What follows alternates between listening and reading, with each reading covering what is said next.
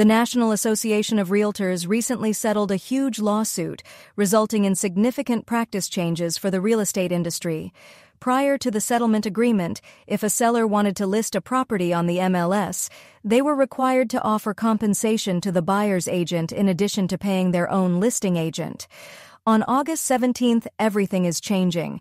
Sellers, if you want to list your home on the MLS, you have 4 options to pay commissions to buyer's agents. Number 1, pay nothing to the buyer's agent.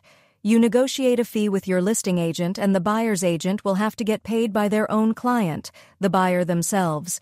Number 2, you could offer seller concessions. Those dollars could be used to pay their own buyer's agent if they choose. Number 3, continue to offer commission to buyer's agent.